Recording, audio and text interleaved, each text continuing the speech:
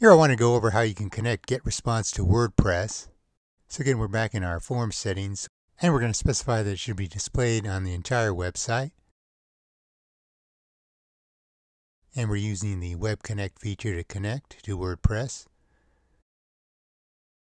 And this is the code we want to add to our head section of our web pages.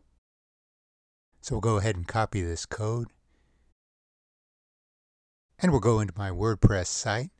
And depending on what theme you're using in WordPress, it can actually be quite easy to set up. So in my case, I'm using the Astra theme, and one of the reasons I like it is it's very customizable, but also very easy to work with. So I'm going to create a custom layout, and I'm going to use a hooks layout type.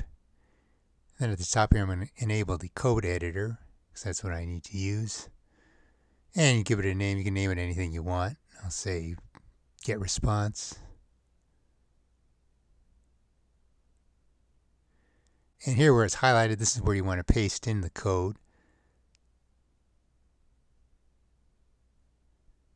And then you want to scroll down to the custom layout settings section. And again, we're going to specify it's a hooks layout. Click on the action pull down menu. And we're going to select the W head option because we want the code to go in the head section. Priority default set to 10. For now, we won't worry about it. This is our only layout that we have. And then we specify the display. We're going to say entire website. And that's it. We click the publish button on the right. And we go into our website. And when somebody tries to exit, you get the pop-up. Pretty cool.